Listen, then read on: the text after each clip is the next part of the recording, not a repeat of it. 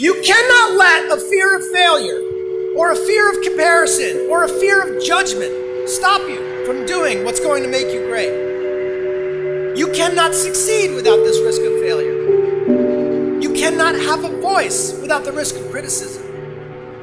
You must go out and you must take these risks. None of it comes easy. Be willing to fail. Fail, pick yourself up, and fail again. Because without this struggle, what is your success anyway? Look, as best we know it, we have one life. In it, you have to trust your own voice, your own ideas, and through this you will find your way.